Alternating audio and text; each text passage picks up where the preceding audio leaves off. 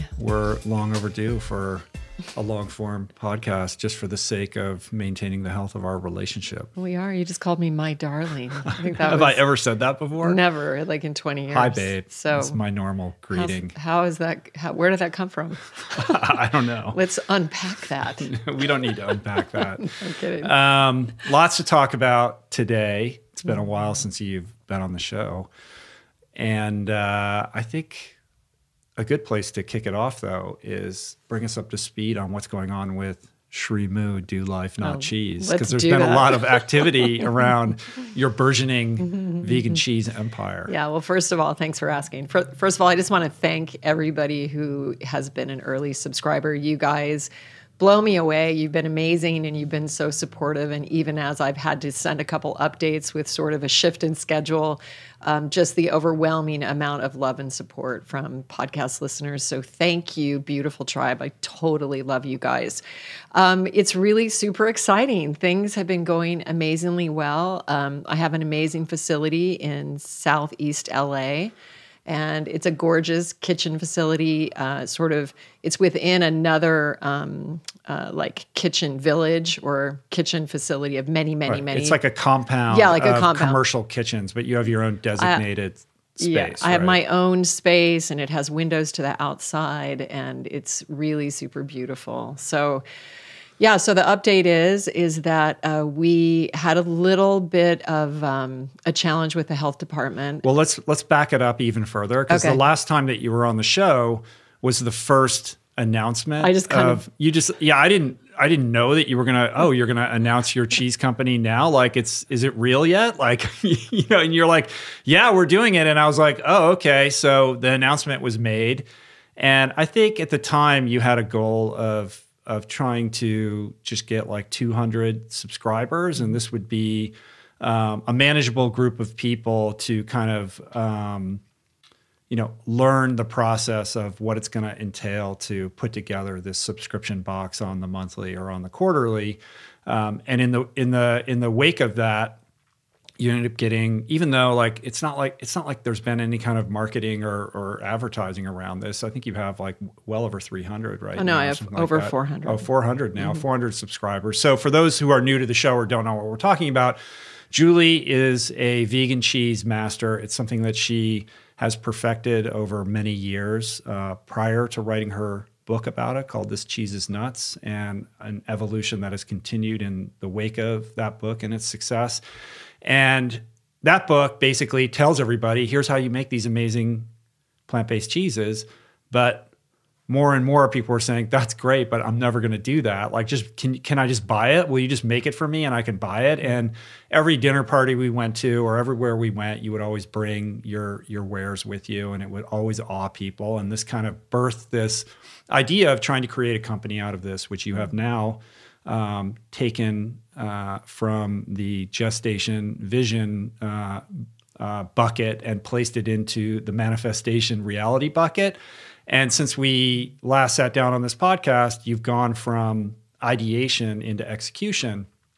You've raised some money, you've rented this commercial kitchen, you've hired a bunch of people, you have all these subscribers now, and you're now in the final stages of finalizing the packaging, and you're going to be shipping very soon. And in the midst of all of that, there's everything that goes into a startup: the bureaucracy, the paperwork, the kind of the paperwork that goes with all the regulatory stuff, health department, and all of that. And obviously, there's always kind of like delays, and this stuff takes longer. But you have a very patient group of subscribers that you've been in constant communication with, and you're really on the eve of shipping your first batch coming soon, right?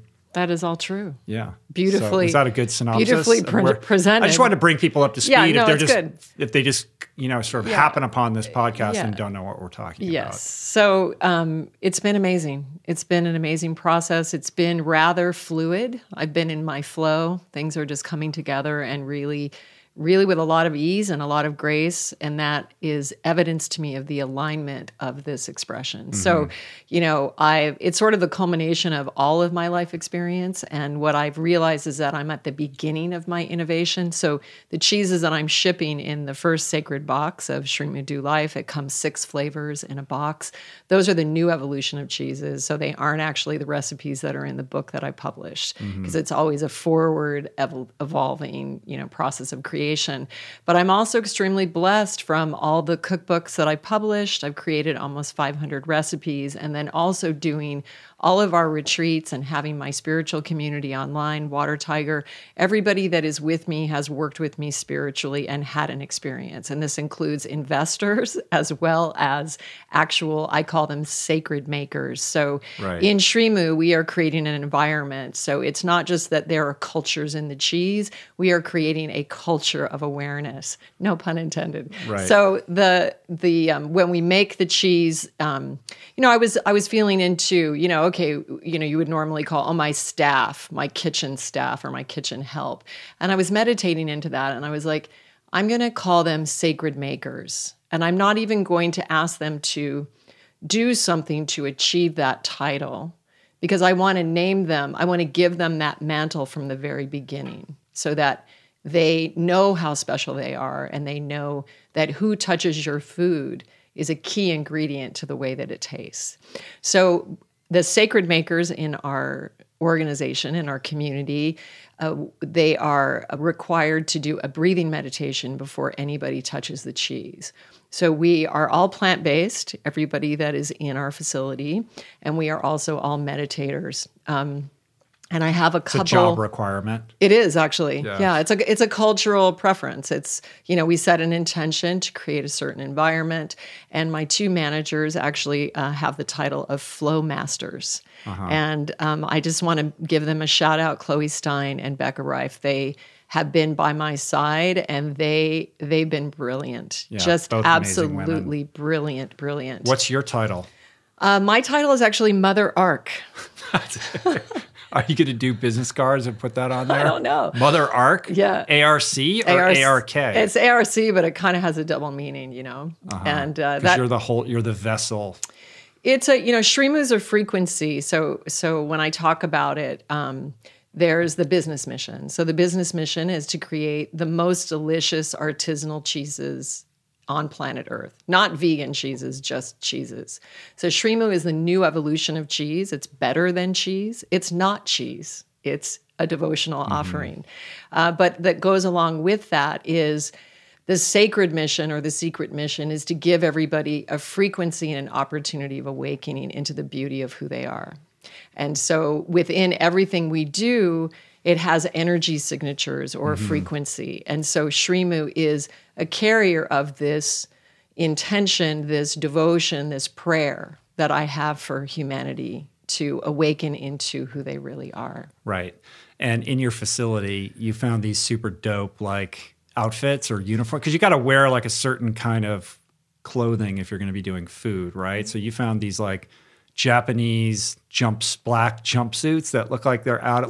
This is, if you watch a James Bond movie, all the, and they're in some underground lair where the bad guy is. They're all wearing some kind of really cool, it kind of looks like that. Well, it reminds me of that. The brand is about aesthetic, and this is moments of our lives. One of the reasons that I made sure that I was able to get a facility with actually windows to the outside is that you spend a lot of hours making cheese, and you want the environment to be in alignment with the brand.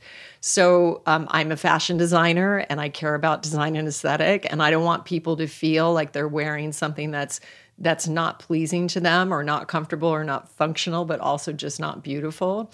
So we found these amazing jumpsuits, and we are mission-based. So everybody there is very clear about the mission, and so they're sort of like flight suits. Right, they look like jumpsuits. And then we were able to get, we're wearing black sort of stocking caps rather than, ugly hairnets. And, there's requirements. You have to have beard nets and things like that. So you need a cool patch. We do. We do. They say Sacred Maker, and they say Mother Ark. I haven't seen that. And they say Flow Master. An and they're black and gold. They're in alignment with and that. you're piping in bird songs and stuff like that? Yeah, so the sound environment that we've created in the facility is all nature sounds. So, SriMu is a movement in service to planet Earth and to remind us how sacred our planet is and how much love and care we need to offer her. So we play just a loop of nature sounds from all over the planet. It could be the Amazon, it could be thunder, it could be ocean waves, it could be dolphins, it could be whales, but that's playing constantly. We also infuse an essence of orange blossom into the air. So we have diffusers going. Because, when I was touring facilities to rent, I was shocked at the environments where our food is prepared. And it really gave me pause because there's a lot of facilities that are not very clean and they smell horrible. And you think like, oh my goodness, like I get something in a package and I think it was prepared in a clean facility. And there are rules, but you can go beyond that. So my intention is to create an environment that is very supportive to the team and that the hours they spend in the SriMu culture is going to be like wings for what they do in the rest of their lives. So we have many artists, we have fine artists, we have musicians, and SriMu is about giving them that support, sort of that spiritual foundation. And everyone is very excited and very committed, and they're really happy to be a part of something that is focused on meaningful change. And so the spirit in the facility has been very high. I have people just showing up early. They can't wait to get in. So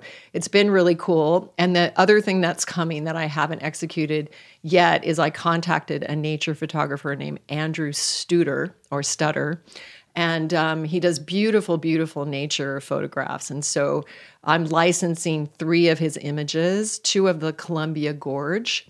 And they're beautiful, a river in the forest with the green so that we can really viscerally remember this planet that we're serving. You license them for what? Like to put on the walls. Like a big mural? Yeah, big mural, like wallpaper or yeah, something exactly. like that? Yeah. And you can't, there's all these weird things about like what you can and can't say or call it. Like, so you're just steering clear of the word cheese pretty much altogether. Like instead of saying this is a camembert and this is a blue and this is a mozzarella, you came up with these names like birdie and yeah. So there's 6 flavors. So there's a cashew truffle infused elegant. This is an age wheel and it's called Bertie, Bertie.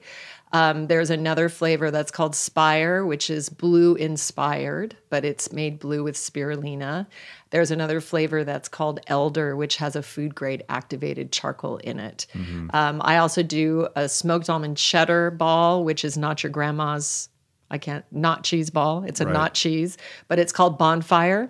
And then I also have a jar of, it's called Cloud 9. So it's cashew balls floating in salted crystal waters. Wow. And it's this fresh thing. So I am calling it not cheese. On the label, it has to be called nut spread on the back. But because I'm doing retail, I'm not doing wholesale. I have a little bit more leeway. So I've been able to really make this a creative offering to the subscribers who are my beloved tribe and my priority. Right. So when you subscribe, you sign up and you can get a delivery either quarterly or monthly, right? You can get it monthly, every other month, or quarterly. So you have 3 options. And you get 6 cheeses in this beautiful box. 6 cheeses in the box. I had to do my challenges were this. First of all, the packaging and the weight of the box. So this had to be reimagined a couple times, which is what the time lag was. I mean, really, I'm really good. I said the last 2 weeks of November and we start shipping December 9th. So I feel pretty proud about that. That's a real high execution. And especially at the level and the way the cheeses are coming out, they're just beautiful. So in a box, you have a jar of the Cloud 9, which is the clouds floating in water. You have the smoked almond cheddar, which is Bonfire. And you have 4 wheels this month. So there's 2 Bertie, and then 1 Spire and 1 Elder. Right. Well, the cool thing, there's a bunch of cool things, but one of the cool things is that I've seen you, like this has come together. Like once you committed to this, it really has been as if the universe conspired to support it. Like it's happened very quickly, and all the things that you kind of needed to have happen that are huge hurdles for anybody who's trying to, foster a startup, have all kind of come together very fluidly and easily, which is, I see that as an indication that this is the right thing for you. And with that, I've seen a shift in you, like your disposition, your personality, to be, very kind of empowered. Like you're standing in your power. Like this is right. You have a direction. You have a like a North Star, and everything is kind of like congealing around that to support you. And it's been cool. And I think it's been great for our relationship too. Like you have this thing that's really exciting for you that is connecting with people, and it's been fun to kind of just observe that. Mm-hmm. Yeah, it's true. I mean, I think that all of my experience having been a fashion designer and been, had my own company and gone through production and all of that, and then all of the spiritual work that I've done, all of the recipes that I've created, the books, the retreats, like everything sort of led me up to this moment. And so it's almost like everything was already prepared. And that's why it was effortless, because all of that preparation, it wasn't overnight. It's been, years in the making. Mean, it's not like you had an idea recently. Yeah. Like this has been an idea in your mind, but the execution part of it is fairly recent. But I will say too that I have, I feel that I've gone through a big expansion since July. And I'm definitely in another level of life embodiment, which is, what I call it for me. And it's this alignment that is so precise, that is so undeniably me and so undeniably in alignment with who I am, that allows me to care for this mission as a very worthy steward. In the past, I may have been sort of spontaneous or made decisions very quickly, and it's been very quick. But I've been very, very protective of her and very unwavering. It's very clear to me what the mission is and what the journey is. And I'm very connected to my intuition, and I know the beauty, the power, and the importance of this opportunity. And it's a different me. I've been able to stand in this alignment in ways, even in finance or negotiating, equity, things like that, which it's not a hardness, it's just a knowing. It's a knowing of what is right. And I feel I have a responsibility to this product, this mission. SriMu is an energy, and it's like I serve her. And so it's beyond Julie, the personality, and it's really mission focused. Right. One of the most fun things is when you do these tastings, like whether, we're going over to a friend's house, people that aren't, on the plant-based tip, and you have an opportunity to share what you're doing with them, and to kind of, or like, you've done a couple events like Mercado Sagrado the other weekend, where you have people kind of sniffing around it, but skeptical, like, what is this? And I don't know, or they've had an experience with plant-based cheese in the past, and that comes with a certain baggage or expectation, and then to gauge, like, to observe them taste it, and then their facial changes that happen. I mean, it's a unanimous thing, right? I mean, basically every single person that has tasted this or tested it has walked away like blown away.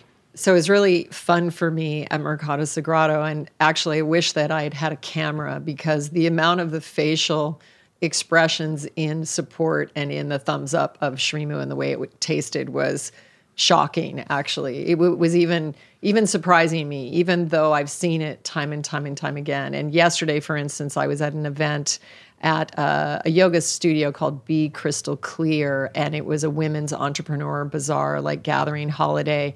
And I had, during the afternoon of 2 hours, I had women that were Italian, Spanish, Swiss, Swedish, German, all give me the bravo for my cheese. And that is the confidence and the vote that, is really, really means something, because these are cheese cultures. I mean, no pun intended again, but it's been really, really amazing. I've had a few people refuse samples who have made the statement that they don't eat plant-based food.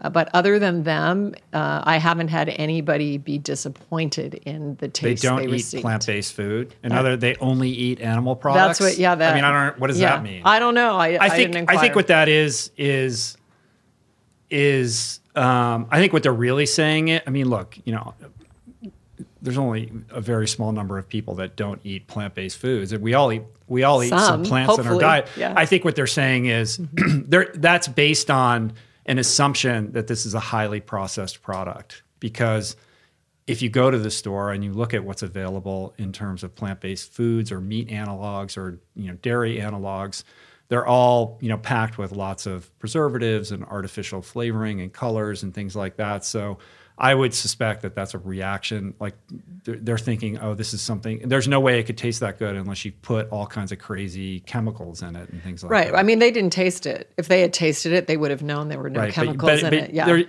I think you need to make front and center that this is a natural. There is none of that stuff in it. I mean, it's actually shocking how few ingredients are in this thing. Exactly. It's definitely a mastery of simplicity and of pureness.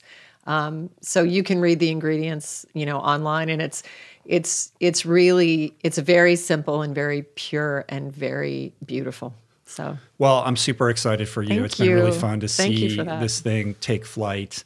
For those that are interested in learning more, SriMu.com. That's correct. SriMu.com. You can go there and learn all about it and all that kind of stuff. And I'll put a link up in the show notes to that. But I want to switch gears here for a minute.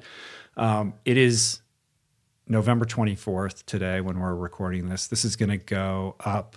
It's going to publish on December 11th, right in the lead up, the thick of holiday season that we're now embarking upon. And we kind of have an annual tradition of doing a podcast together to help people kind of navigate the vicissitudes and the landmines that befall us this time of year. But before we kind of dive into that, I posted on Instagram the other day and Twitter maybe a week earlier that I'm taking my first break in 7 years, which I'm very excited about. I'm going to places unknown on December 3rd, but I'm really pulling the plug on work at Thanksgiving, and I'm going to be kind of disappearing until first week of January. Will I know where you are? You will know where I am. I don't need to advertise where I'm going. I mean, I'm not going to listen. Just because I'm doing this doesn't mean I'm not going to throw up an Instagram post here and there, or do a story or tweet or whatever. But I am going to be making a hard and fast rule around work. And the truth is that, and I said this in the post, but for those that didn't see that, I've been running and gunning for literally 7 years straight from the beginning of this podcast. And it's a 7-day-a-week job. Like, I've posted every Sunday night since we began this. We tried to shift the schedule a little bit and change that date, and it didn't really work so well. So we went back to Sunday night, which means I basically work, every Sunday. Like I'm working pretty much most of the day on Sunday. And I think there's a sense that like, oh, you just do these podcasts and they go up. But maybe that's how some people do it, but that's not our process. I have an amazing team of people that I work with, but it's very, I'm very hands-on, and it's quite all-consuming to do 6 episodes a month on top of all the other things that I'm doing professionally, and then just, trying to make sure that I stay married to you and be a present parent to our kids. That's the most important thing. And having 2 households during the week where, either you're downtown or I'm downtown with our elder daughter, which is something we've talked about in the past. Like, it's been complicated. It's been challenging. And over this 7-year period, I'm very proud of what we have co-created.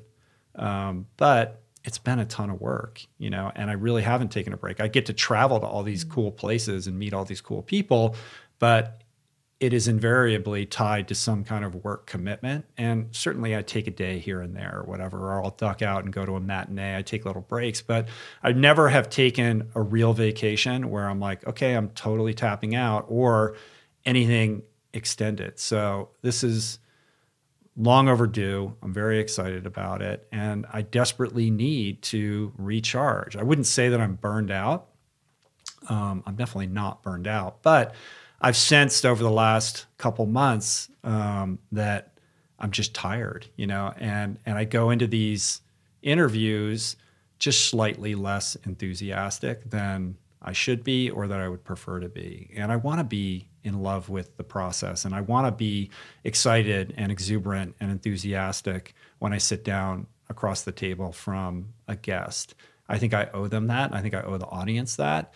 And in order to play the long game and take out an insurance policy that will allow me to continue to do this, like, you have to take breaks. And that gestation period is important for so many reasons, not just to rest my physical body, but to really allow myself to ruminate, to have this space so that I can begin to put the pieces together on what the next thing is, or what it is that I really want to manifest and create in this world. And when I'm just in the daily gestalt of trying to do the show and get the show up, my vision extends only to what I have to get done that day and not to the bigger picture of, like, why am I even doing this, or what is it that I'm actually trying to accomplish here? What is the mission statement? And in order to really get clarity and refine that clarity, I'm going to take this break. And it's a little scary because, I said this in the Instagram post, like, if I lived alone, I would work more. Like, I love it. Like, it's not like, oh, I dread it. Like, I love it. I would work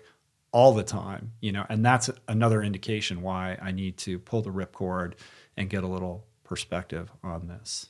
Definitely. Well, it's well-deserved, and, everybody needs time to recharge. So, it's going to be fun to see what you discover, what you uncover. And, you have a lot to say. You have a lot of other things to share besides the podcast. You're a brilliant writer, and, there are many, many other expressions that are there for you if you want to bring them through. But as you said, if you're only focused on the podcast and you never take breaks, you don't have the space for those inspirations to come in. It's like, I'd like to write another book, but, like, there's no time, there's no time right now. And I've got to reconfigure some things to provide a little extra space so I can do things, that are important, that are outside of, just what I do when I sit down at this table. And thank you for all the beautiful, beautiful work that you've put out and that you've created. And it's affected many, many, many people. And I know that many people listening to this are agreeing with what I'm saying right now. Really, really, this offering has been profoundly impactful on many people's lives. So thank you for that.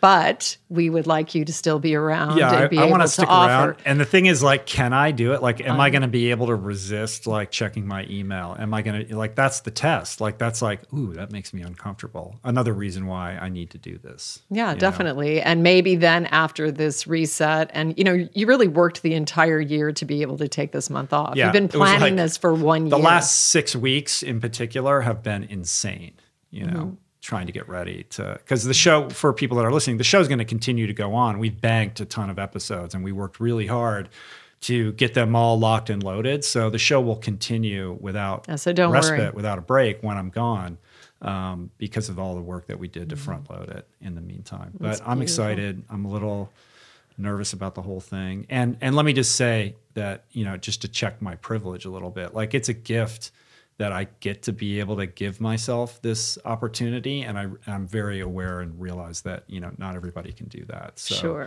I'm grateful to have the opportunity. And it was something that I thought I was going to do last year, but I didn't take the steps required in order to do it. And the time just passed and I just filled it up with a bunch of stuff. So it was like, oh, you want to take a vacation? Okay, you can do that next year. I know. So then it was like, literally the plan for this break began like in January of, a full year ago to get ready for it. So anyway. Well, I hope you have an amazing, amazing experience. And I hope to find you sometime mid-month. So here we are. We're on this train headed into the holiday season.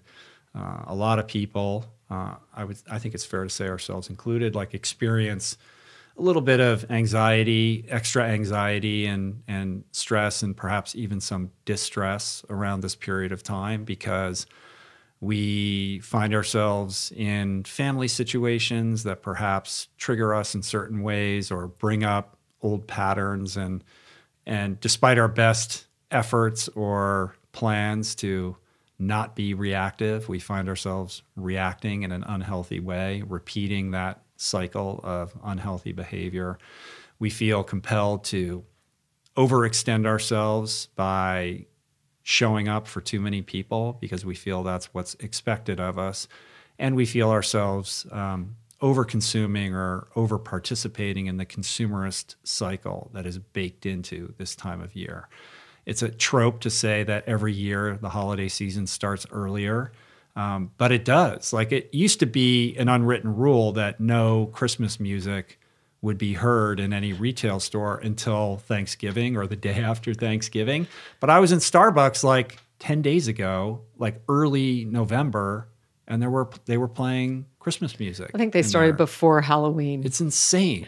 Yeah. It is absolutely insane. And it's all driven to get us to get our wallets and our pocketbooks out and spend money that either we don't have or we don't want to have because we feel that's part of the social contract that we signed up for. So help us find a healthier way to pass through this triggering time of year. Well, as I always say, SriMati. triggering. As I always say, this time of year is the entire society has, in my awareness, deliberately put an opposing force on top of the natural cycle of life.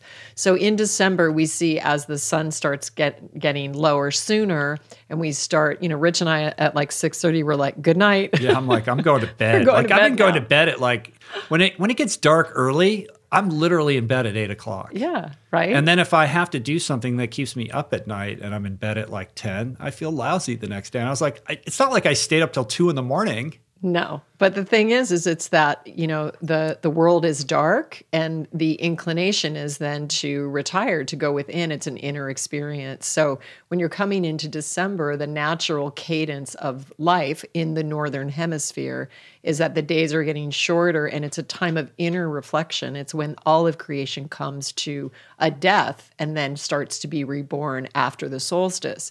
But instead, we have this superimposition of this consumerism program, which is telling you that you should be spending more money than you have. If you just tap into the feeling inside of yourself, you're spending money, but inside of yourself, it feels like you shouldn't be spending money. It's in fact exactly counter. It's like, but you have this program that tells you that if you don't buy presents for all your loved ones, then you're not showing that you love them. And you get caught up in it, and it's kind of cool. And, we all like elves, and I like Santa Claus, and, I like the beautiful tree with the sparkling lights on it, and they become family traditions. And so, I think they say that like most of America spends the entire year paying off their credit card debt for what they spend for Christmas.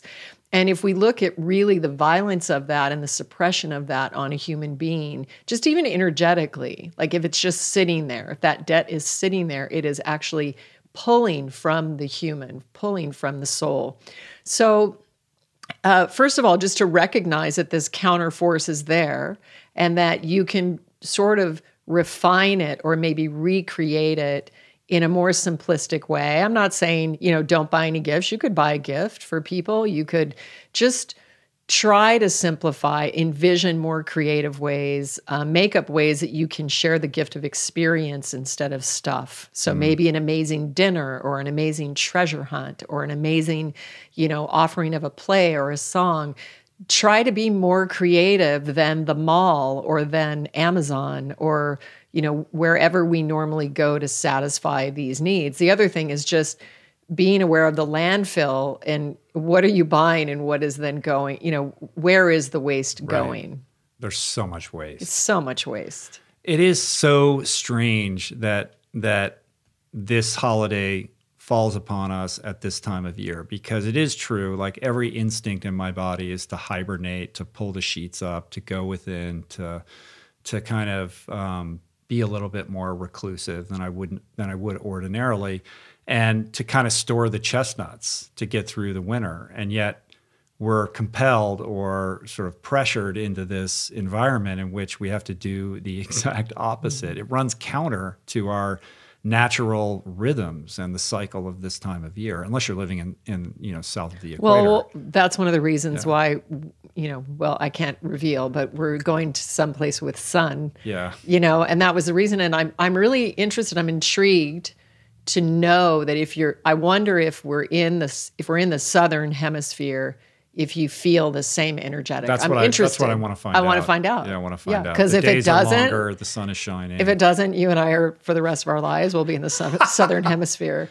during that time, because it's always a bummer. And it's always. Some people love it though. Yeah. I don't know. Just for me, like, it affects me deeply. And every December I'm like, we should go somewhere where it's not like this right now. And now we can, but I would say also, like, on the point of trying to be a little bit more creative with the gift giving ethos, some of the most meaningful and fun times that we had around this time of year with the kids were when we were literally flat broke and penniless, and we were forced to be creative about what we were going to do to get through this experience. And there were a couple of years where the rule was, we're not buying anything, you have to make something. Right. And so we were compelled to get creative. Trapper made a video, like a hilarious video that I watched it recently. It was so funny. And that was a long time ago. We bought we bought super cheap t-shirts, and then we painted them, or we painted a pair of like cheap sneakers or whatever, just to create like little art pieces instead of like doing the normal thing. Some of the most fun times. So for anybody who's going through a dismantling or doesn't have flow right now, or is really, in a sacred moment that is challenging you financially, please get creative and turn it into something positive. You will never forget these times. These times are special, actually, and it's not really expansive, or the life experiences that you remember, the Christmases or the holidays or whatever you celebrate, where you got more stuff. You remember the more meaningful things, the dinner, the play, the song, the comedy skit, whatever you're able to create. Yeah. I mean, it also amplifies that thing where you're measuring your experience against the experience of others. And I think that's very shame-provoking for a lot of people. Like, I can't do it like that, or this guy's doing, look what he's doing for, it's just, the whole thing is like super unhealthy. Yeah, it is. Definitely is. What about going into the extended family situation? Yeah, I mean, the thing is obviously the holidays are loaded. We all know that the families hold the biggest triggers for all of us. They installed the trigger. They installed they installed the buttons. I would say you installed the trigger at a soul level, and then you chose this family, and they're providing the perfect soil. I know what I want to do in this life. I want to have a button that makes me go crazy when somebody says this. But hopefully that provides you the evolution so that you can clear whatever that miasm or that imbalance is. But the big truth that I think is our friend and is an opportunity for us to move beyond all this assessment and judgment and analysis of humans and our culture and conditions and all kinds of things, is to understand that there is no consensus. There's great power in understanding there is no consensus.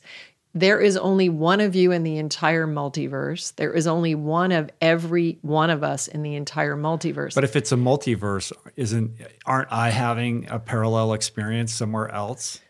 But what does that have to do with this? So then there's more than one of me. Well, yeah, right? But that doesn't. There's another me having a totally different experience in the broader multiverse. Definitely. And so, do you find solace in that or expansion in that? I just trying to understand your point. Go ahead. No, my point is that for some reason humans are always trying to have these long discussions and do analyses and decide inside their mental construct that a certain way is the way, or, and this can be in opinions, ways of life, however you live. There is no consensus. And when you understand there is no consensus, you can possibly stop trying to feel triggered or wounded by your family having another reality or another truth. if you understand that each person will have their own perspective and they have the right to have that perspective, you can just simply let go. And just rather than go into family dinners or holiday gatherings where you're, with people from different political parties or people for different dietary lifestyles, there's no reason to create drama or emotional outburst for reasons of differences of opinions or choices in the way of being. If you're centered in yourself, you have that peace and that awareness. So walk me through the brass tacks of this. Let's say you're getting the family, you're getting on a plane, you're headed to this, you're landing in Cincinnati, and you're going to go to this Not from dinner. Cincinnati, but okay. Well, I know I'm just creating an example. Uncle Jerry's going to be there. He's probably going to drink too much like he always does. And then he's going to say that thing. And last time he did, this is what happened. And you kind of know that program is just waiting for you. And despite your best intentions of having it go differently this time, you let it go. You did it. I'm letting it go. I'm okay, fine. And then it keeps going until finally you're like, all right, I've had enough. And then you say the thing and then the whole thing goes to shit, right? Like I think a lot of people can relate to some version of that. So in a very practical way, like what is it that you have to do to avoid that pitfall or stop yourself from doing the thing that's contributing to the greater problem? Well, I mean, ultimately it's doing the inner work, and all of that outburst comes from you or us not giving ourselves the attention, the care, the recognition that we need. And so my spiritual mentorship program, which is called Water Tiger, the reason that it's called Water Tiger is it is all designed to bring us into resonance with who we are so that we can fall again in love with who we are. So when you haven't taken care of yourself, your inner child or your needs or your wants, you are looking for validation from the outside. And many of us have this wounding. It's very, very common. And to have that, to need your parent to give you that validation. And it goes on into our 50s and 60s where we're still waiting for our mom or our father to say, you matter, or right. whatever. I see you. Yeah, I see you, and you'll hear it's not the setup. Like it can be the setup if you happen to have that really amazing relationship with your parent, which you could, or you could not.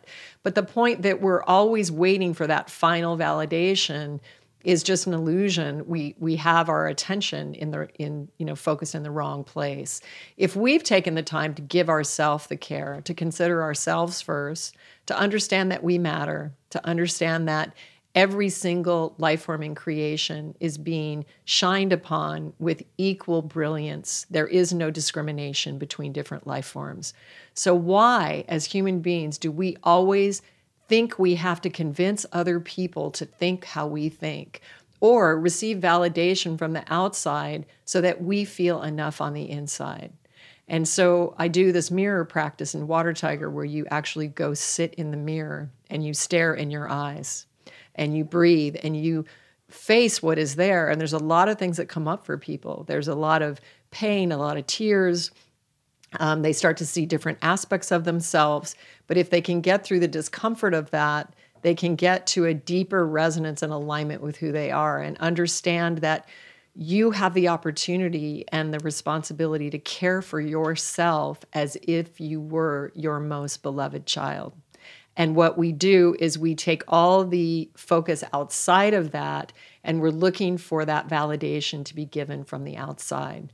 So if you're fully aligned in yourself and you understand that this play is made up of billions of different life forms, you could simply choose to view, what was his name? Uncle Harry? Uncle Jerry. Uncle Jerry.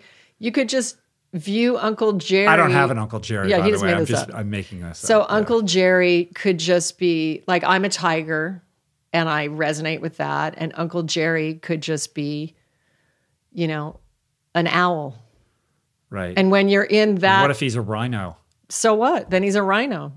It's like, there's no reason, a tiger is not going to spend time feeling less than or triggered because a rhino is being a rhino. Like a rhino's just being a rhino. It's not at me. It's not personal at me.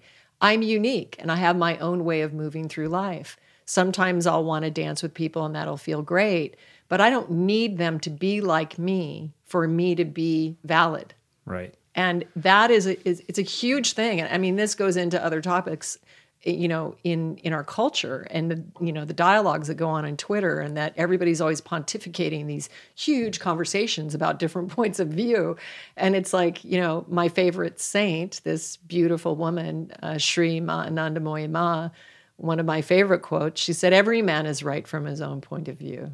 Mm-hmm. So every woman is right from her own point of view. Yeah. So where is the friction? What are we doing? It's nonsense. It's just nonsense. And when you release that need, Uncle Jerry is not going to do that thing. Well, Jerry going to be Jerry, right? And there's nothing you could do about it. And or you should do about it. Yeah, the point is the path to freedom is releasing your need for Jerry to be any different than Jerry already is. Mm-hmm.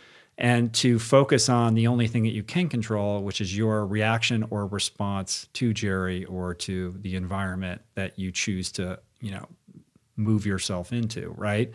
And the more that you can kind of carry that conscious awareness into these tricky environments, and the more grounded and centered that you can become by virtue of mindfulness practices, a meditation practice, sealing your field, which is something that, you know, you've taught me and that I've done and we've talked about on this podcast, you are in a better position to weather those tricky situations by being non-reactive. Like, you have a choice. You don't have to react to whatever that person says. You don't have to prove them wrong or to prove that you're right or to need the validation of anybody else. You can just sit in your space, anchor yourself in your seat. And if you have to, you don't have to say anything. But the more non-reactive you can be and the more mindfully responsive you can be, you're in a better position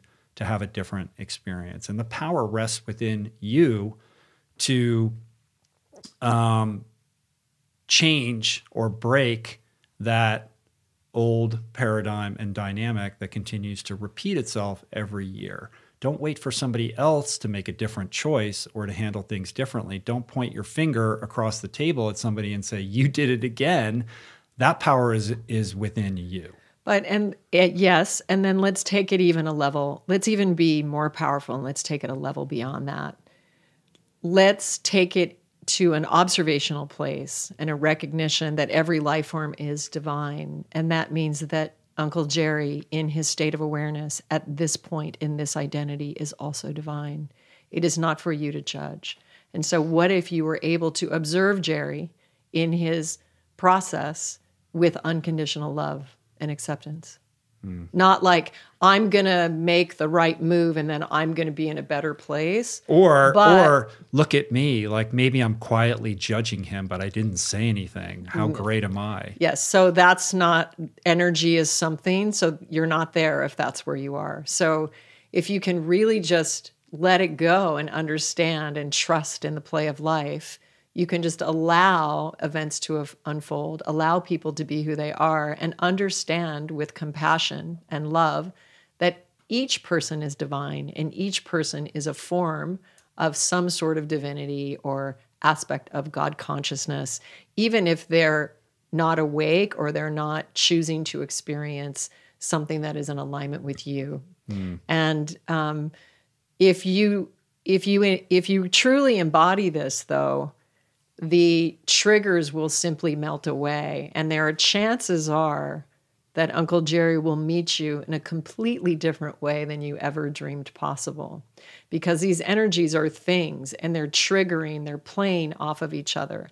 And another thing to really keep in mind over the holidays and all times is it is a very prudent practice to avoid explosive confrontation always.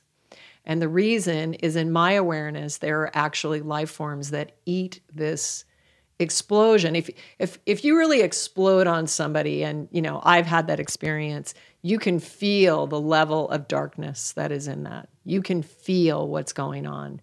So we want to not be triggered into those situations because they really do have a dark energy around them. And if you want to be a representative for higher vibration on planet Earth, or a higher vision of eating, of wellness, if you want to be that type of person, that includes staying in neutral, loving compassion and not participating in creating more of this dark energy that is plentiful on planet Earth, which we certainly don't need more of. I think it's also worth saying that if you don't feel like you are spiritually and emotionally fit to handle that task, you have the power to decline the invitation. There's so much pressure on people, like, well, every year this is what we do, and so I have to go. And the truth is you don't. And just because these people are your family members and you're measuring your experience with your family against some idyllic, imagined paradigm of what a healthy family is supposed to look like, and feeling bad because yours doesn't measure up to that, and you feel like you're not going to be able to handle it in an emotionally healthy way, then I think it's also okay to let people know, to give them permission, like, listen, you have to look out for yourself first. And if you don't feel like this is in your best interest to do this, like, it's okay if you take a pass. And this is something that I've learned in the secret society rooms of recovery. Like, this time of year is the most loaded of the, like, people who are trying to stay sober, relapse, people that are active in their disease. It becomes additionally inflamed, disproportionately inflamed around this time of year, because of these dynamics. And they become so uncomfortable for people that they feel like the only way they can do it is if they numb themselves out and use. So if you are struggling with some form of substance problem, it's okay to opt out. Like, if you feel like that's jeopardizing your ability to stay sober or not take that drink or do that thing, then, your well-being is more important than you taking a seat across the table from Uncle Jerry. Yeah, absolutely. And I mean, that falls under the first step, and that is self-care. You must be there for yourself first and make sure that you're fulfilled, you're cared for, you're protected, you're nurtured. You have to, because no one else is going to do that for you, nor should they. You should be, every decision you make should be, how does this affect my being, my inner child, my little child? Is this in alignment for him? Is this in alignment for her? What would be the most nurturing act for her? Mm-hmm. That's where you begin. And when you shift that order of priority, then the universe shifts that order. Yeah, I think people feel, it brings up, emotions of guilt. Like, I can't, you don't understand. Like, I have to go. Like, if I don't go, like, this is going to happen, and this is going to happen, and that's going to happen. So it's just easier for me to go, even if, like, I know it's not in my best interest. Like, the expectation level is just too high, and I don't want to deal with the fallout. Well, it is a real thing. It is a real thing, because when you shift your behavior, that causes the other energies to jump up and down. So, don't expect to be celebrated for that. Well, that decision. And so it really has to be a personal choice. Yeah. I mean, you have to be able to stand sovereign in your choice.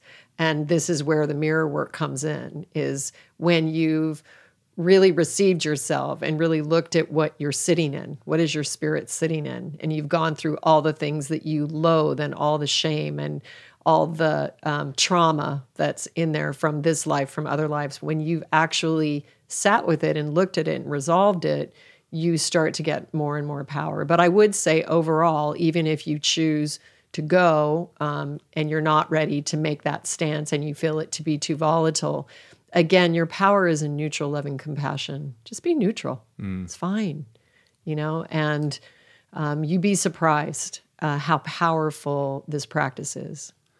Yeah, you got to channel some Yoda energy. Yeah, that's it. It doesn't matter. The Jedi isn't like getting into a political argument at a festive holiday gathering. The Jedi is not allowing himself to be emotionally agitated by other people. No, they're not The freaking Jedi out. is constantly in a mindful state of neutrality. Yeah, exactly. And that's the best place from which to, basically exhibit the best version of who you are.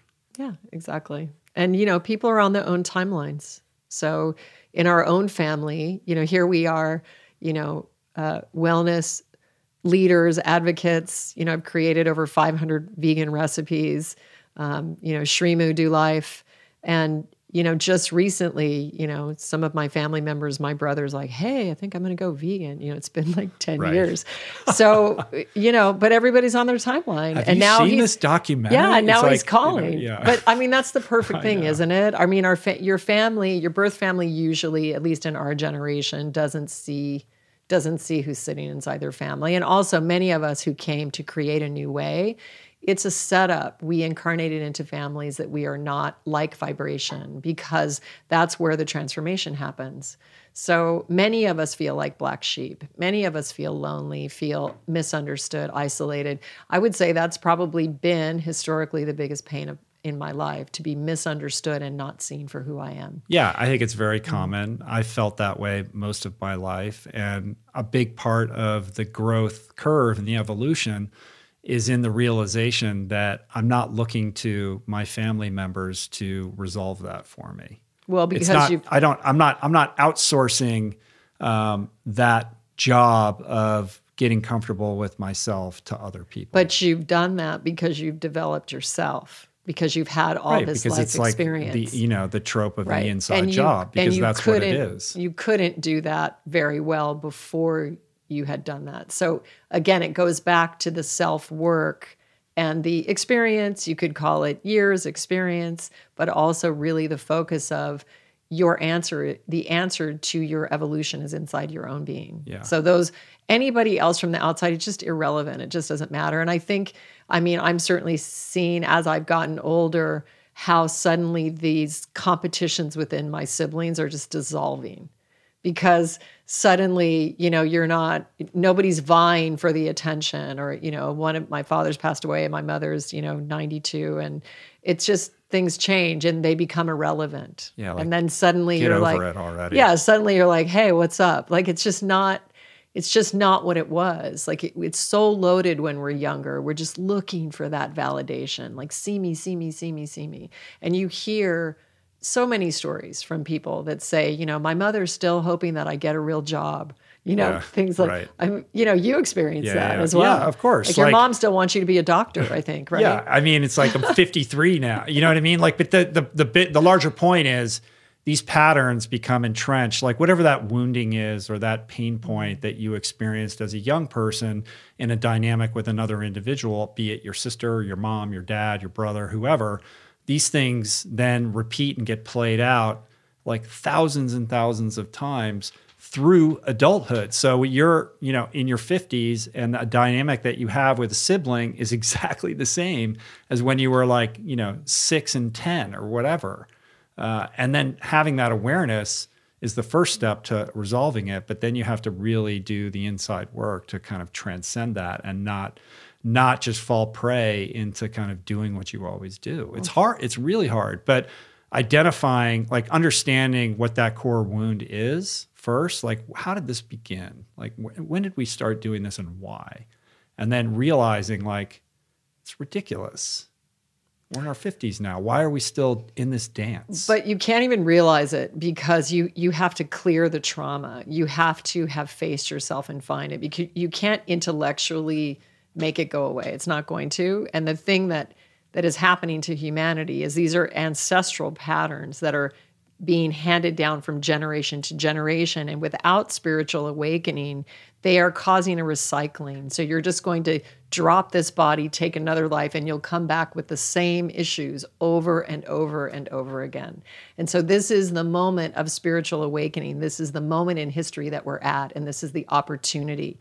And so this is why the devotion to spiritual practice, to really, really going deep inside your own being and finding out who you are, clearing the trauma, clearing the addictions, claiming your sovereignty. This is the moment we're at. And if you don't resolve them, they will continue through lifetime after lifetime after lifetime.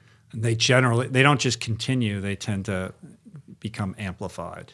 Certainly. Right, until you reach a crisis point that forces you or compels you to confront it. So now's the time. And those are the lucky ones, actually. The people that kind of just repeat it and it's a low grade kind of problem are never, in enough pain to actually look at it. Like that's what they, people in The Secret say, oh, I'm a grateful alcoholic or I'm a grateful drug addict, because the drugs are it's so like, this is something I talked about with Russell Brand. He's like, well, clearly, it's the heroin. Like, it's going to come to an end because it's so obvious what your dilemma is, what your problem is. So the drug addicts are actually the lucky ones because they're forced to confront this thing, and it kind of catalyzes this trajectory of self-discovery. But short of that, if you're struggling with something that is impeding, negatively, is negatively impacting your life in some way, but it doesn't percolate up into becoming a full-blown crisis. You could just sort of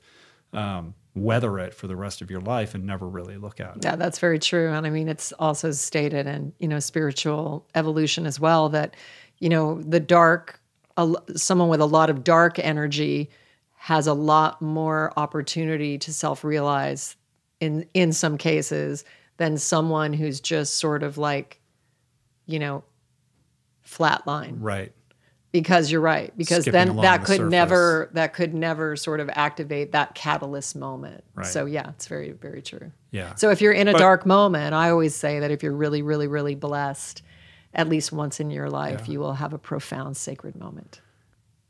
Pain is the great lever in all of this, but the truth is that the choice is always available to you because everybody knows what the thing is that they need to look at, on some level of conscious awareness. And the choice is available to you to confront it or deal with it. It's just easier when it blows up in your face and then you have no choice. This is something I've been pondering lately a lot. And it's like, what if everything that you did really mattered? Like really had a big impact. And, you look at the modern life and what we're in and how our life goes and our days. And it's very easy to be lazy. It's very easy to just, when you have space, turn on Netflix. It's very easy to medicate with food or drugs or alcohol or sex or, incessant talking and pontificating about different various topics and political stances, and then feel as if you participated and you did something that was, catalyzing change or evolving. It takes diligence to commit to spiritual practice, meditation, observation within yourself, self-inquiry, refining your diet, using movement of the body to actually understand that this is a body temple. It takes diligence. And, I was talking to a friend today who was talking to me about how he hasn't had as much evolution as that he wanted. And it's like I had to point out to him that he's kind of been on the sidelines. He's not really in the commitment of saying to the universe, I am here. I am showing up for this. And it's a practice. And it's really a thing because these moments are very, very precious. And so what if it did matter every single thing you did every day? What if there was no like downtime where I'm just going to eat this lollipop or I'm just going to watch this crime show because I like it. That's what I like. I like crime show. Like, what if every You're single making fun of me. No, but I am and I'm not. I mean, the thing, myself, like I'll have this feeling like, oh, I had this big expansion, now, I'm going to check out for a while. Like, how is it that we're checking out? And what if we understood how precious every moment of this life was? And everybody has the same 24 hours in the day, at least in this realm. So, time is a funny thing. But that's something that I've been really pondering, and I guess it's come to my awareness with my connection with Dom and her spiritual community in Italy near Torino, and Falco, the founder. They were they were doing some experiments in time travel, and they would move simply a stone from one position to the other position, and that would change a trajectory of history. And so that brought into my awareness just how important everything we do, the way we do things, our intention when we do things, how are we spending that downtime? And really, how important is that crime show? Like, what are we doing with our attention if we are powerful creators, which we are? So we live in a quantum world, and we're choosing to place our attention on a scenario that is not expansive for humanity. And sometimes that can be for an exploration to learn about something that's out of balance so that we can formulate a solution. And so it's not having blinders on and not knowing what's going on. But this brings me to a tendency in the culture is to call out all the problems that are going on, which makes the ego feel really justified because the ego's taken a stance. But if we are in fact quantum beings, and we're only calling out the problems and looking for everything that is lacking, then how are we participating in the upliftment of our world? And what if, I've talked about this before, so we are all Christic beings, or we are Christ beings, and not in a religious sense, in a spiritual sense.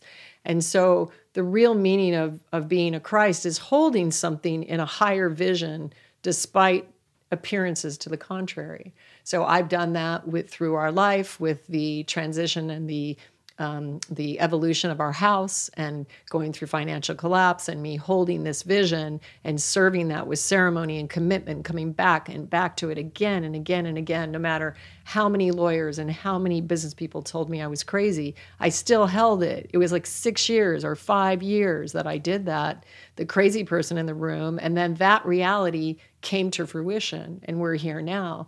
Same thing, Mr. Wash, who was one of the speakers at Original Thinkers, held this vision that he would be released from a life sentence in prison, painted it into a painting. I may have talked about this before, but just to understand that he was quantumly participating in creating the world he wanted to create. So I ran into David Holbrook, who's the founder of Original Thinkers at Mercado Sagrado. Original Thinkers is an ideas festival, kind of like Aspen Ideas Festival or TED, that takes place in Telluride that we attended this year. And an amazing festival, and so many good, creative, beautiful human beings doing amazing things on planet Earth. And I was speaking to him, and he was asking me, what do you think about next year? And so we're going to have a meeting in December. But I told him, where is the vision? What are we creating? And not that I want to make a grand consensus, because that will be very multi-layered, because we're all different life forms. But what are we committing to as feeling beings that want a different reality on Earth? We want our waters clean. We want our animals cared for. We want ourselves healthy. We want our starving children fed. We want the pedophilia to be gone from this planet. What are we doing to hold the higher vision? This is the moment. We have all the energy here to support us. And I see so many people just talking about the problems, and then going away. And where is the beauty? So I think this is the mission. This is the task or the opportunity that we have right now. And to spend times, as we've shared about our experience, how do you create a beautiful experience in your life? You spend time doing the things that you love, because that creates a loving field, and that becomes magnetic.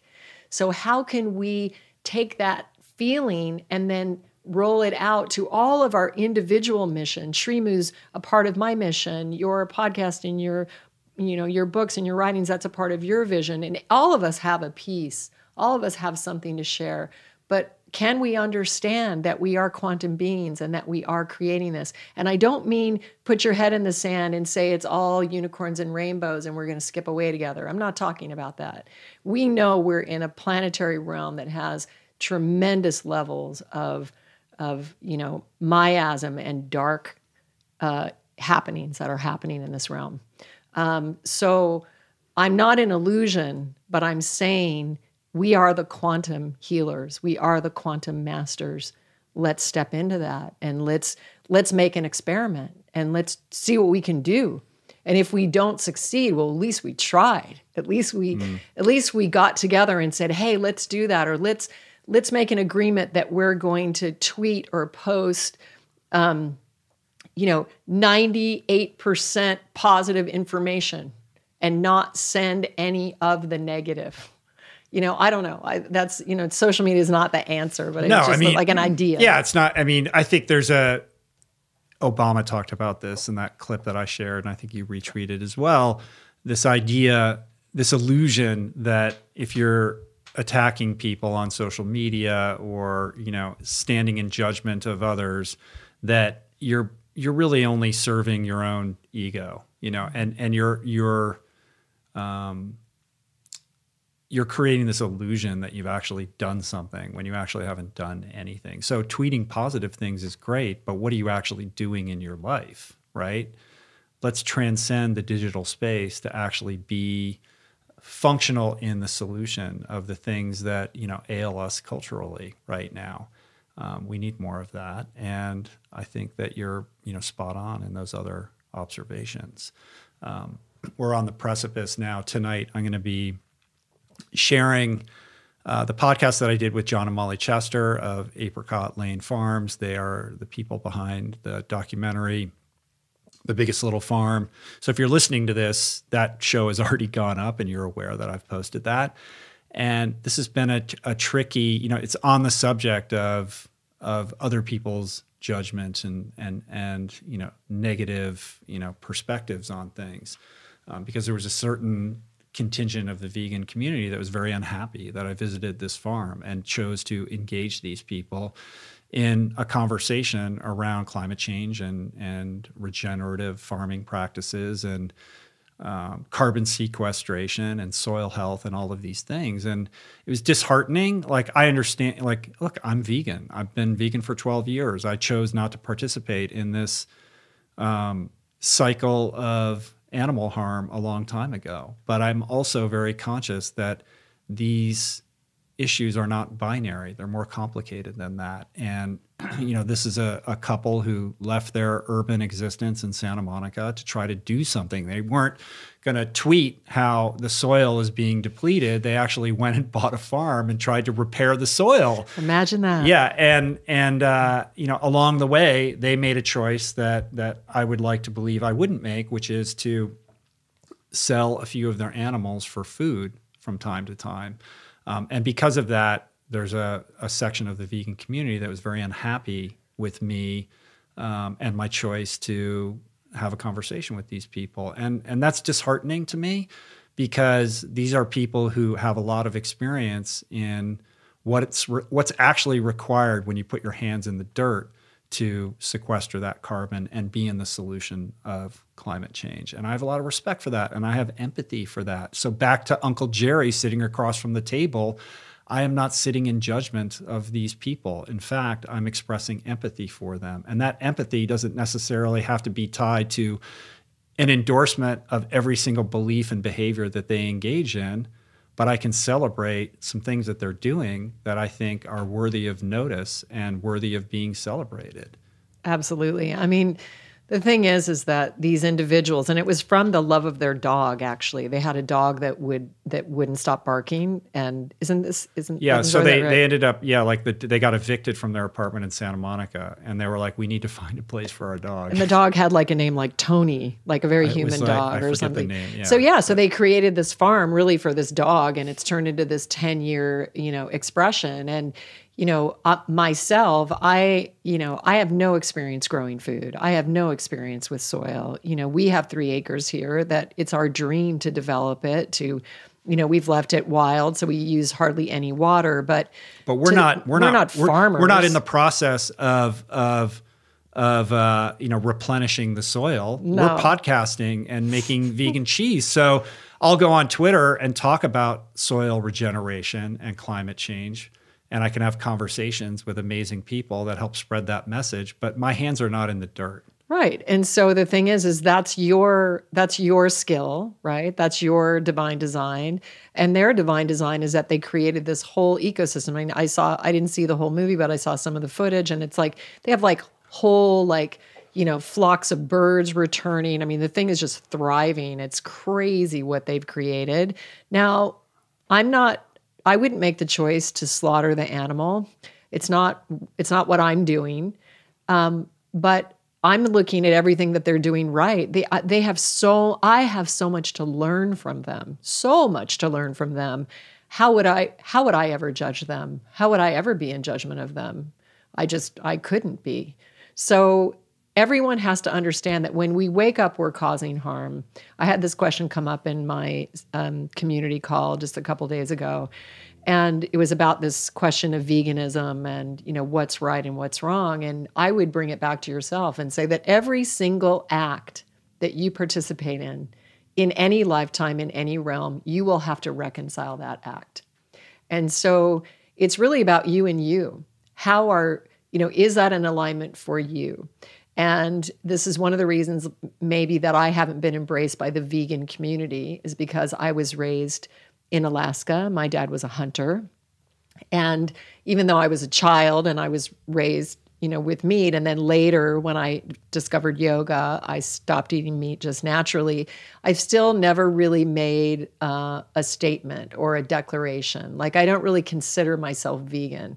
I am a feeling connected being who spontaneously makes decisions in the moment. And I've always said that if my body told me that it needed meat as medicine, I would find the cleanest meat. I would do a prayer over it, eat it in reverence until I didn't need it anymore.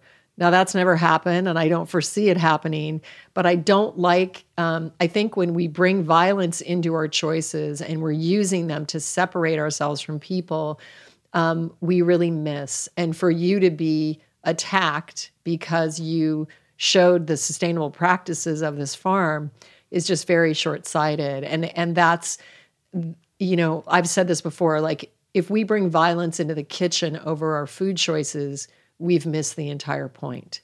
So again, it's not my choice. I love plant-based lifestyle, and that's why I created SriMu. Obviously, I'm very focused for the planet, but each individual has to make those decisions for themselves. Mm-hmm. Yeah, it'll be interesting to gauge the reaction of this podcast. I mean, the truth is, the overwhelming, response when I posted on Instagram was positive. And these themes, these subjects, regenerative farming, sustainable agriculture, this is a theme that is recurring all the time on the show and echoed by a lot of my guests, including Zach Bush, who's a huge favorite on the show. Rylan Engelhart behind Cafe Gratitude. I'm putting up that episode soon. David Bronner, all kinds of people that the audience embraces are basically saying the same thing, which is the solution that we seek is underneath our feet. And there is a process, there is a way to live in that solution. And these are people that are doing it. And I wanted to understand that better and celebrate that aspect of what it is that they do. Yeah, definitely. And the other thing that isn't being really recognized is the fact that the interaction is two-way. So you go into the farm and they interact with you and you interact with them.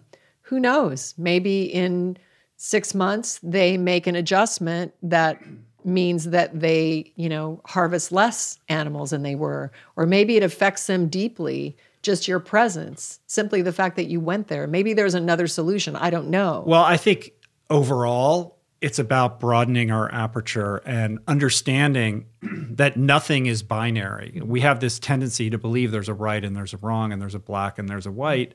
And you said it earlier, like none of us is immune from doing harm. Like we're all perpetrating harm. There are all negative consequences to the fact that we're living beings on planet Earth.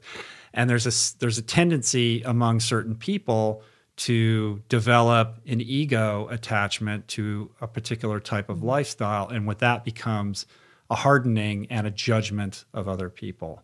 And I think that is unhealthy. And I think that the more that we can understand that we're all human beings having a spiritual experience, and we're having our journeys, and the more empathy that we can have for other people, and the more humility that we can engender when we go into social interactions from a place of coming from the heart and an openness, like a growth mindset to like learn from another human being, then I think that is the solution, to a lot of what ails us and what we see being played out in social media. Like, we all know that our information diet is really important, and it's going to dictate, a lot of our opinions and worldviews. So if you're, politically right, your Twitter feed is going to look a certain way. If you're a progressive liberal, you're going to have a completely different news feed that is going to, basically channel you everything that affirms your worldview. Well, it's no different in health and nutrition. If you're a keto person or a low carb person or a carnivore person,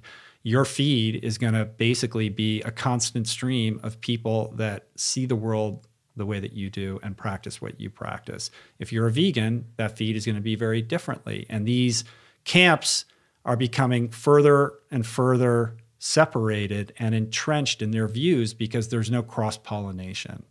And so my effort and my interest in going to people like John and Molly Chester is to participate in that cross-pollination, to have the humility to understand, like, these people know a lot about a certain thing that I talk about all the time on the podcast, and I want to learn more about that, not from the perspective of a doctor or a politician or an academic, but from people who are actually practitioners who are doing this day in and day out. Yeah, that was the spirit in which I went into that experience, and I'm glad that I did, and I would do it again. And so it's disheartening to be attacked for that. And I get it.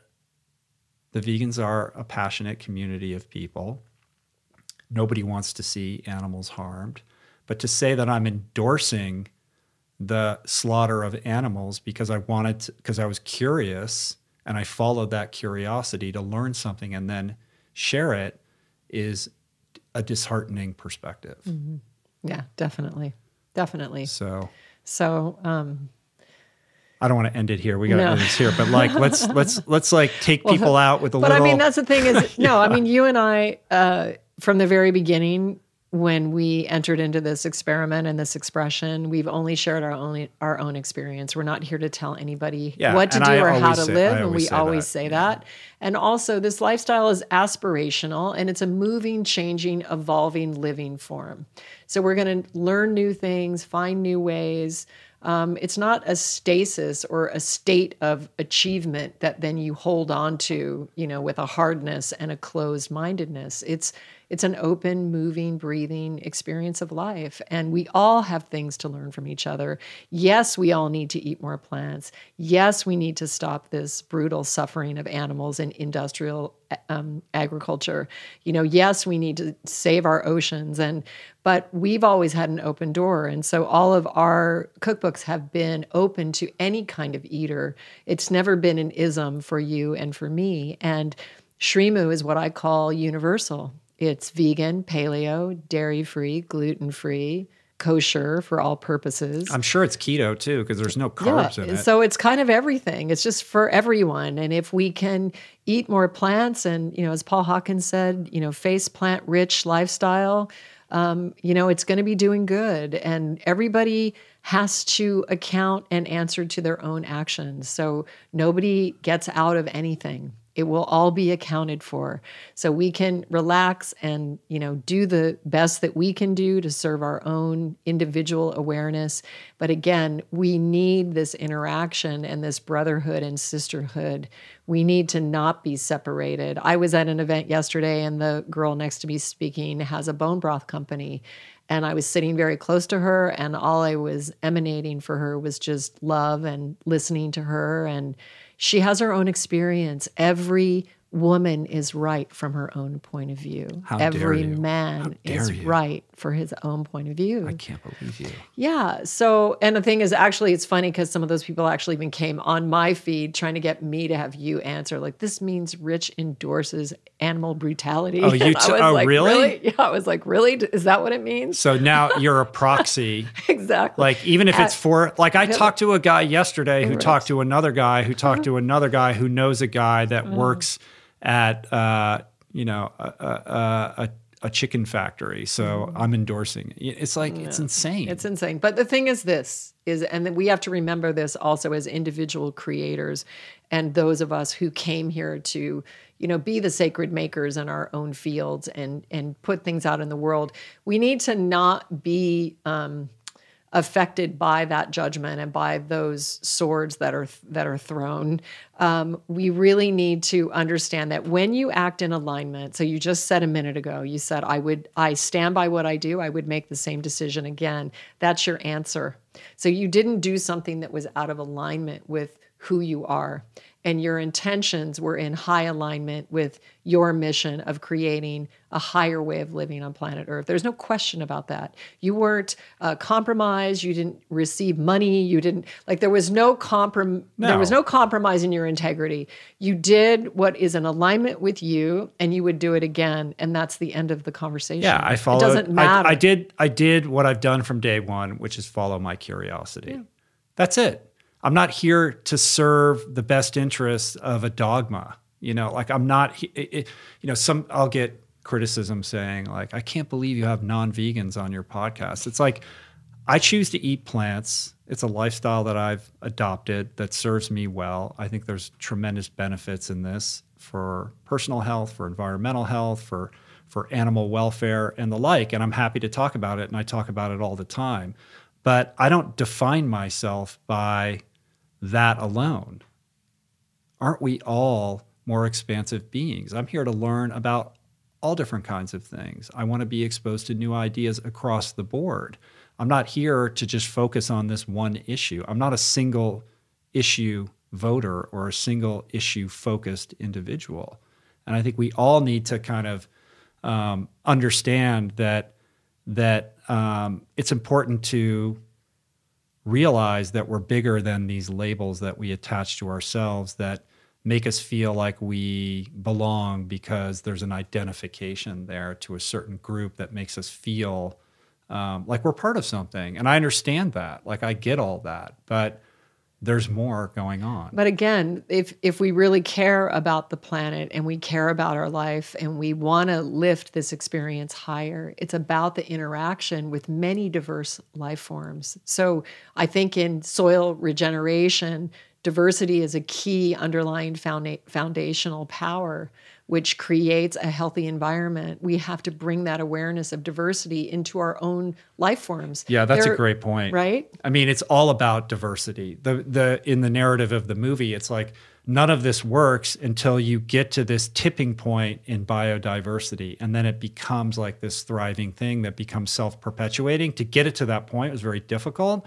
but fundamentally, that's what it's all about. And I think there's a teacher in that. And the teacher is that diversity is necessary to the holistic well-being of the larger ecosystem, right? And the more that we can practice that and participate in that emotionally, that is also the path towards the greater well-being of the ecosystem of the population.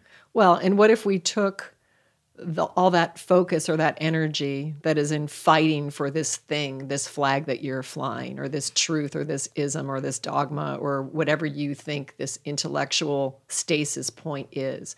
What if we took that energy and instead you gave it to yourself and you went and loved yourself and you inquired within yourself and you found out what you loved to do when you were a child and you made a commitment to yourself, I'm going to be here for you and I'm going to guide you and help you and protect you to express everything that you want to.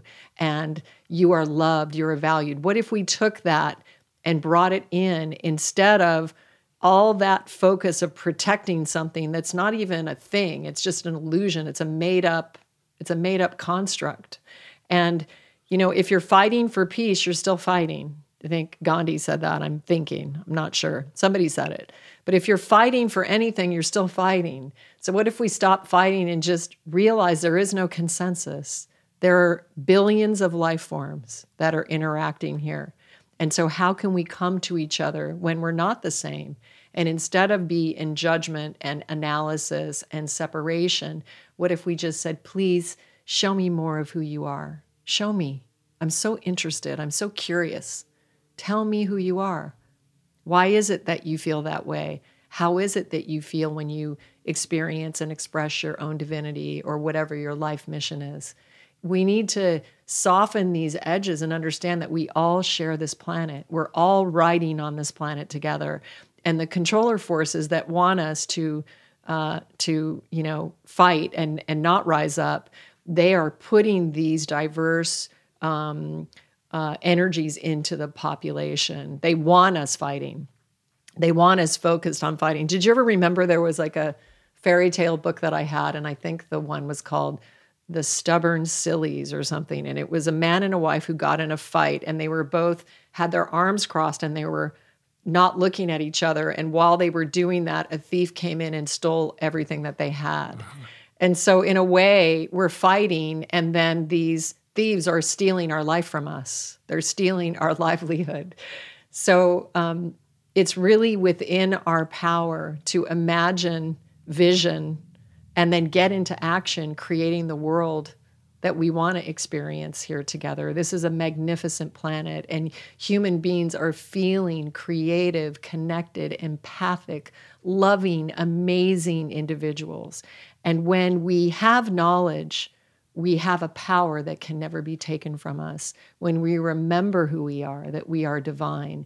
And when you enter into that awareness, you have so much power and so much creativity and so much energy with which to create. And so this is really the time, and we are the ones we've been waiting for. You are the one you've been waiting for. It's not someone else coming. Powerful SriMati, closing it down with the truth and the wisdom. So I want everybody to remember that when you're sitting across your Thanksgiving or holiday table from your version of Uncle Jerry. Root yourself in your experience, have patience, practice empathy and compassion. And hopefully you can have a different and joyous experience. What do you think? I think so. I can see it. I'm going to hold that vision for you. Hold that vision for everybody. Let's hold that vision. Let's not hope. Let's hold that vision. Cool. Well, always a pleasure. Thank you, my dear. I said it again. Rich Roll. Babe. No, you said darling. Oh, and now darling? It's dear. Dear. All right. Thank you, my darling. Good talk. How do you feel? I feel good. Do you think it was good? No, it's good. Okay, good. If you want to learn more about Julie Piatt, a.k.a. SriMati, she is at SriMati on Twitter and Instagram. If you want to learn more about the cheese, SriMu.com is the place to go for that. And that's it. Have a happy holiday, everybody. I'm taking off. I'll catch you on the flip side. Shows will go up as they always do on schedule. But I'm going to be taking care of myself. And I'll see you in the secret place. You will. You will. All After right, I ship all my orders. All right. Peace. Okay. Namaste. Plants.